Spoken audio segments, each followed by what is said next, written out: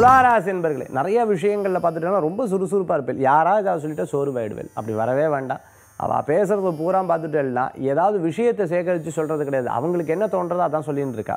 அதனால் நீங்கள் அவங்களுக்கு தோணக்கூடிய எண்ணங்களில் நீங்கள் எடுத்துகிட்டு அதே ஃப்ரீக்குவன்சியில் நீங்கள் எடுத்துக்காதீங்க. அது தவறை கொடுக்கக்கூடியதாக இருக்கும். என்ன நிலைப்பாடு அப்படிங்கிறத பார்த்துட்டு அதுக்கப்புறம் செயல்பட்டேன்னா நல்ல முன்னேற்றங்கள் தரக்கூடியதாக இருக்கும். என்றைக்குமே உங்கள் கணிப்பு தான் வெற்றி பெறும். அதில் எந்த மாற்றமும் கிடையாது. ஏன்னா நீங்கள் துளாராசி. அதையும் குறிப்பிட்டு சொல்லப்போனால் சுவாதி நட்சத்திரத்துக்கு நிறைய விஷயங்களில் கோபத்தை தவிர்த்துக்கிறது நல்லது. விசாக நட்சத்திரத்துக்காரவா எல்லா விஷயத்திலையும் நிறைய யோசித்து பண்ணுவேன்.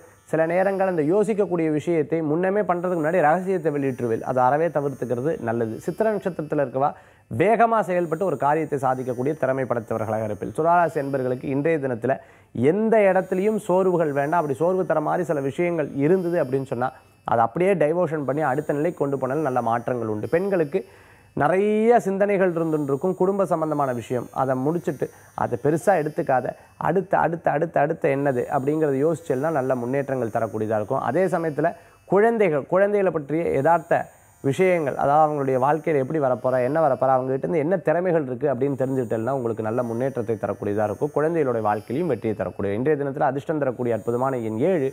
நிறம் பல வர்ண நிறம். வழிபாட்டுக்குண்டான தெய்வம் விநாயகர் வழிபாடு அற்புதமான வழிபாடு.